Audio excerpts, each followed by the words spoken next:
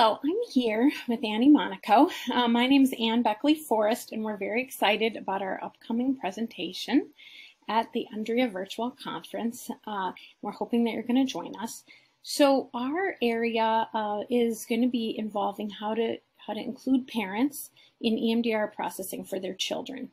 And we know the importance of this. We know the evidence supports that, but the complexity of how to do it, how to assess whether or not parents are ready, how to use them as a resource, and then a revisiting of the storytelling technique for including parents in EMDR, which is something a lot of us have used, and we're going to dive deep on that.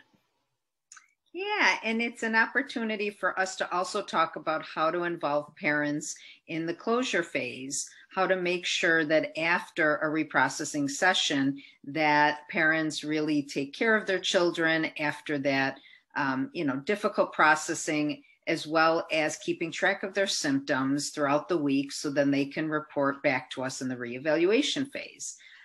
So we're really excited about this. We haven't done this a part of EMDR with children yet, so we'd love for you to join us. Come and see what we have to say. Register early so you get a good deal, and then you get to see us. So we look forward to meeting everyone. Bye.